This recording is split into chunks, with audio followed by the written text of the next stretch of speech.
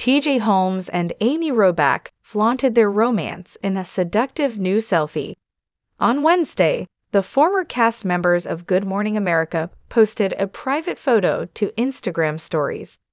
TJ, 46, posted a picture of himself and Amy, 50, relaxing at home in the post. The couple's back window showed the dark metropolis, suggesting that the picture was taken late at night. Amy leaned back in the background of the picture, wearing makeup but with her hair haphazardly pulled back. She was wearing an oversized black sweatshirt, a far cry from the glitzy clothes she donned when she was a daytime TV personality. G put his head in Amy's lap in front of her. Amy put her hand on TJ's pecs, revealing his naked chest through his unbuttoned white shirt.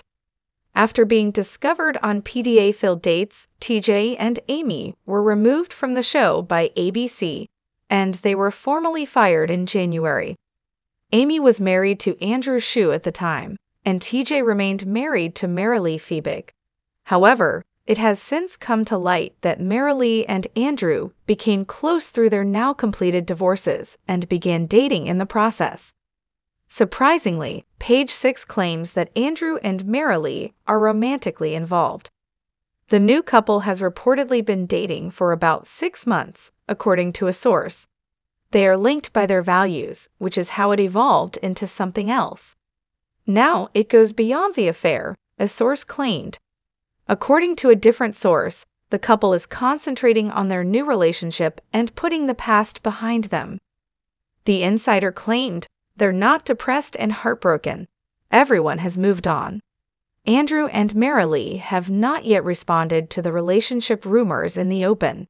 As the tension between the couples grows, TJ surprised fans by making a statement regarding his relationship with Amy.